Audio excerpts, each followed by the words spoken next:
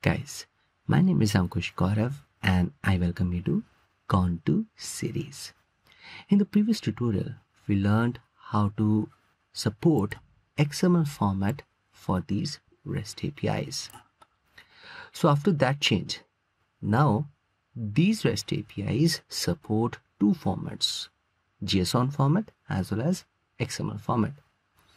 So now when a client is going to make a request to get response from either of these REST APIs, it's client's responsibility to specify within the request itself what format server has to use to produce the response, JSON or XML.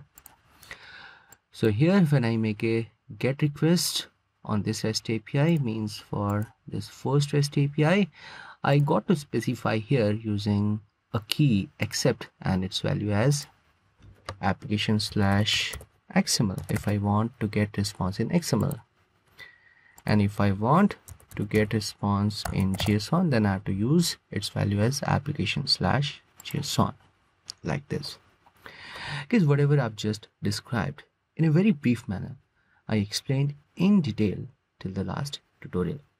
Now let's proceed further and try to learn in this tutorial how to restrict a specific REST API controller method to support only one format. So it could be the case that your application is supporting more than one formats. Like here in this application, we are supporting XML and we are also supporting JSON.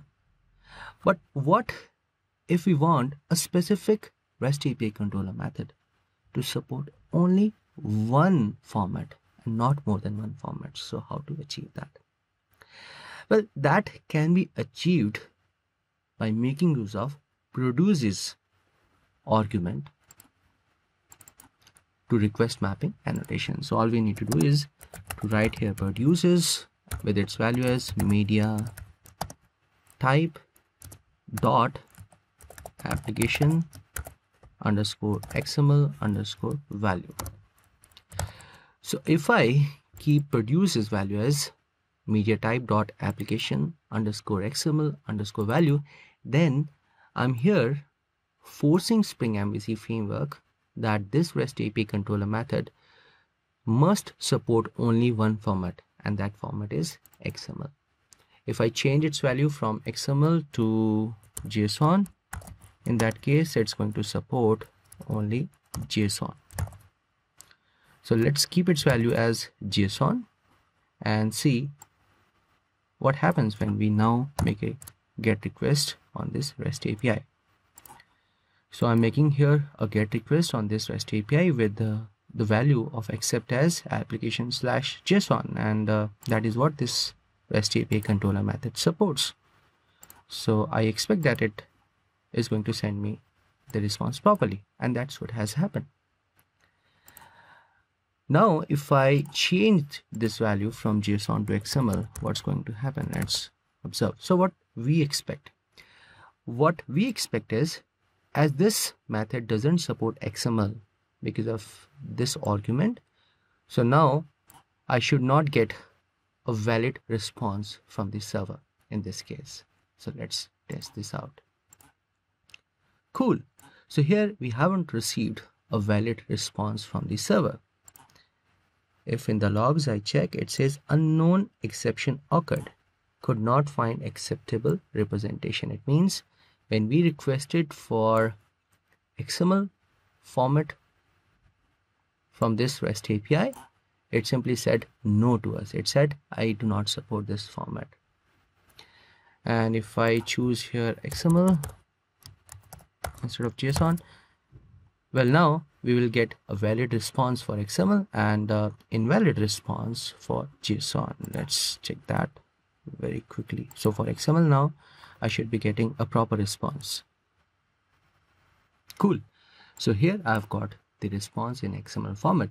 But now if I here request for JSON format, which is not supported by this REST API, I must here get an invalid response. Let's check that out. Cool.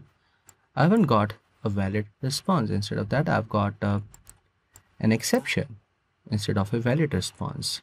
And if I check the logs, I get here a warning which states that whatever response format you requested for, well, that is not supported by this REST API. Because the way I explain things for this REST API controller method, same way you can test out things for this another REST API controller method. You can make it support only one format by making use of produces argument with request mapping annotation, the way I showed you over here, by keeping its value either as a media type dot application XML value or media type dot application JSON value, the way I described here for this REST API control method. In the next tutorial, we will learn the use of response entity annotation, and in addition to that, we are also going to understand how to support HTTP put kind of requests with a REST API in a Spring MVC framework.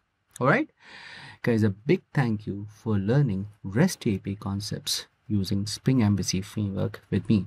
If you have any feedback or comments, please provide them below the video or simply write to me using this email ID for all of your queries.